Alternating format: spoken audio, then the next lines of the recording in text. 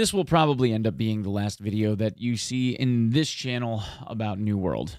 As much as I would love to be able to generate content about guides and good places to find loot, how to do different farming methods, different PvP builds, war stuff, unfortunately, it just seems like it's a waste of time. Because the reality of it is, the pace in terms of bug fixes and things that need to be repaired in this game are just too damn slow. Newsy news. As you can see here in the background, there's the old startup window for Escape from Tarkov, and to be completely honest, I think I'm just going to switch back to playing that game and call it a day. This video is going to cover probably a little bit of my own catharsis in all of this, just based on sheer frustration. And I know I've made a couple of videos about this kind of stuff in the past, and I don't want to sit here and bash the crap out of the game. In all honesty, the first 150 hours, like I have said multiple times in the past, are great.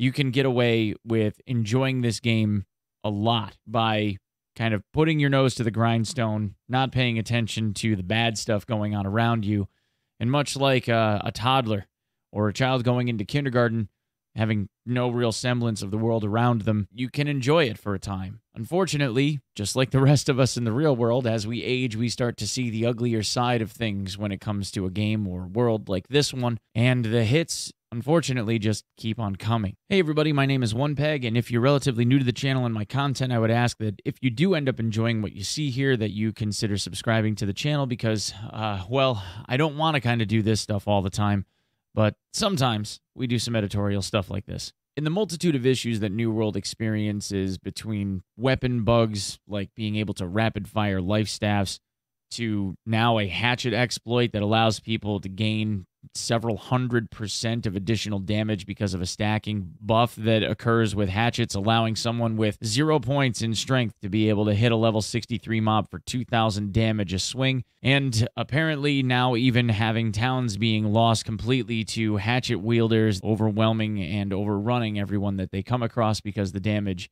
is just too high. But in addition to the lack or apparent lack of reactivity, I don't want to sit here and pontificate on the ability for a dev to be able to fix a bug because I feel that that is stupid. I'm not a game developer. I don't know what it takes to be able to fix certain aspects of this game, but based on what I have seen from myself and other folks that are making content about this, the foundation of New World appears to be made of sand, and it does not look like it's getting any better. The bigger issue that I have, I think, comes right down to the official New World forums, and other videos have shown this already, but I just want to, for the purpose of my own audience, kind of reiterate how crazy this is. This is the bug report and exploit reporting forum, where people are supposed to make forum posts about what is wrong in the game, bugs that they come across, in order to be able to notify the devs that there's something wrong with the game. And inside of this, there is a mega thread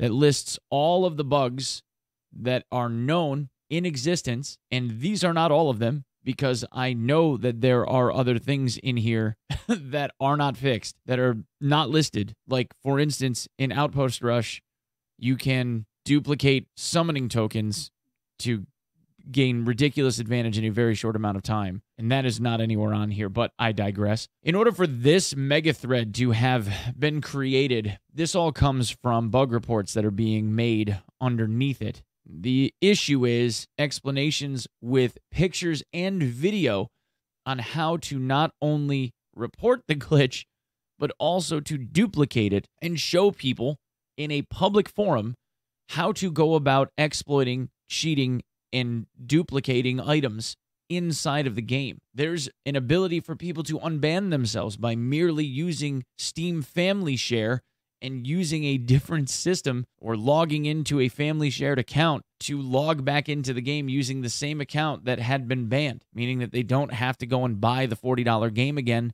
They can just go back and play it. They might not be able to play the same character, but for instance, Chinese gold sellers that are going into the game and spamming their gold selling websites merely have to create another family shared Steam account. They don't even have to purchase the game to go back into the game and just continuously re-advertise before they get banned to make another family share account and go back again. For instance, extremely critical, duplication exploit with method explained.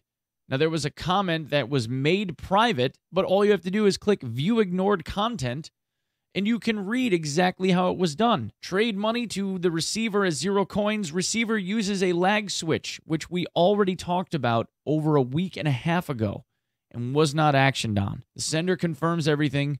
Receiver enables the lag switch, accepts the trade, cancels the trade, and then disable net limit or lag switch. And then all of a sudden, the gold never left the person sending it.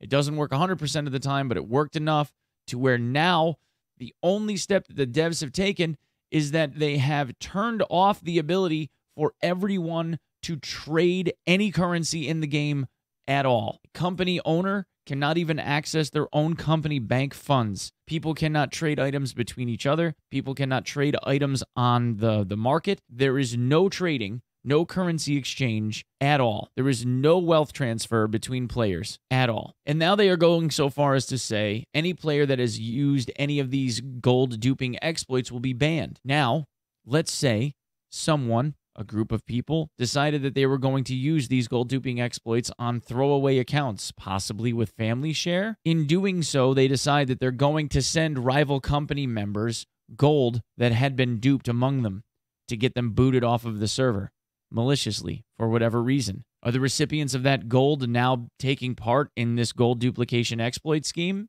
Are those people now going to be banned? Could I be? If now I'm offline and I have been for 2 days and somebody sends me some gold or has already sent me gold as like a malicious gotcha and I get banned from New World for gold duping, am I now labeled as a gold duper? Or if it was somebody like Sacriel that actually has like direct line of communication with the devs, are they going to label him as a gold duplicator? And those are people like Sacriel who actually knows and deals with the devs on a near daily basis for a game like this. At least he has an outlet to be able to have a conversation with them, whereas normal folks playing this game don't get that luxury. But here's what's even worse. It actually gets worse. There is a new company treasury exploit that has been discovered after the gold duplication stuff was discovered and all of the trading was turned off. This person says, if you start a town upgrade for lifestyle, a lifestyle upgrade, or upgrade your refining stations, you get the gold for the upgrade in your company bank, and the upgrade doesn't start. So you can start every possible upgrade and continue to dupe gold. At the table, inside of the game, you have the ability to designate an upgrade for a town if you own it. Company owners would start upgrades, but the upgrades won't begin because the gold can't be transferred into the town in order to start it. Instead, what the town is doing, it is giving the gold back to the company bank. It's going back into the vault ad infinitum. Every company owner that owns a town that wants to start a project, every time they start the project, they are getting the equivalent value of that project deposited back into their guild bank, their company bank. And they can just keep clicking the mouse, and it just keeps going back in. So this guy, second, verifies it.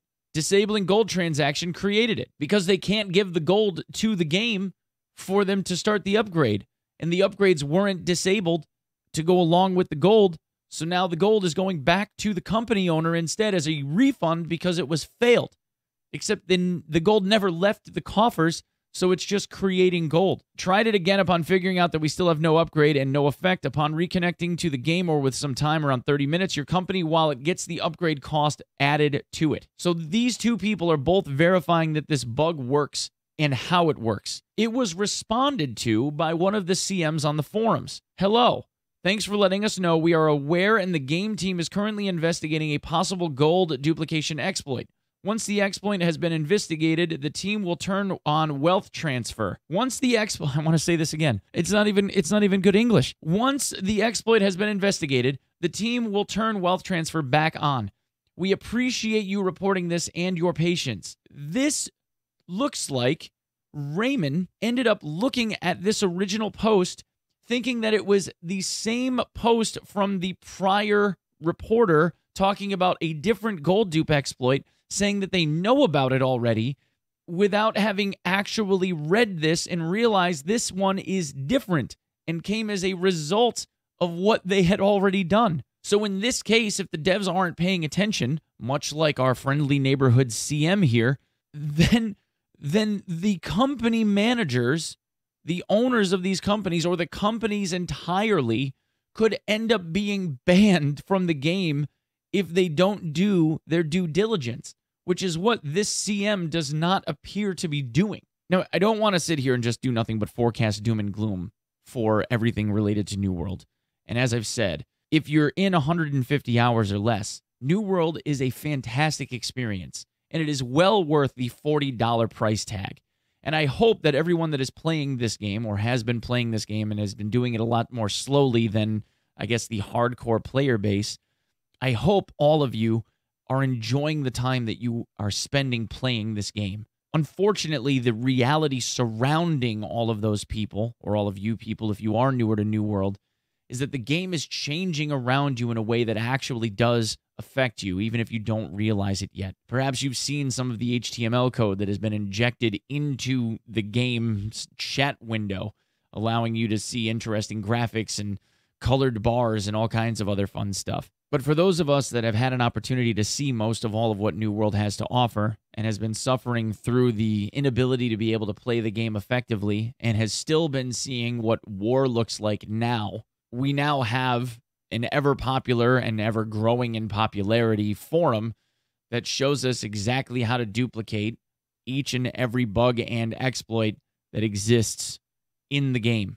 And by extension, the CMs that are operating in these forums, giving responses to people regarding critical bugs and critical exploits that affect the very economic fabric, in this case, of what is on each one of these servers and how the game is able to operate in a healthy state, or lack thereof in this case, to then respond in a way that appears to be not even reading the context of what is being reported to them, kind of runs now at this point par for the course, because this is kind of how it's been feeling for all of us that have been playing this game since the beta into launch and up through till now. It appears as though we're not really being listened to. And if you hear the frustration in my voice, that's frustration. Because as someone that has played this a lot and made a lot of bug reports and has tried to at least get word to the developers about things that desperately need to be repaired,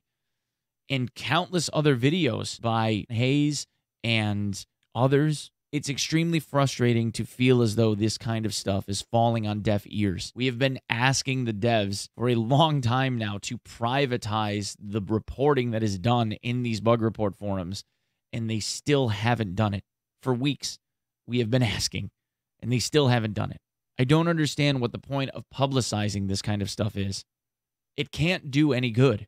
Anyway, the unfortunate reality of it is that, and the reason why I feel so disappointed about this, is that New World has the potential to be an absolutely amazing experience. There was the beginning of something that could have been fantastic. And having played over, 30 or 40 MMOs in the last 20 years of my gaming life, from EverQuest, original EverQuest, all of those games up through till now, this game had actually captivated my attention to the point where I really wanted to play an MMO again.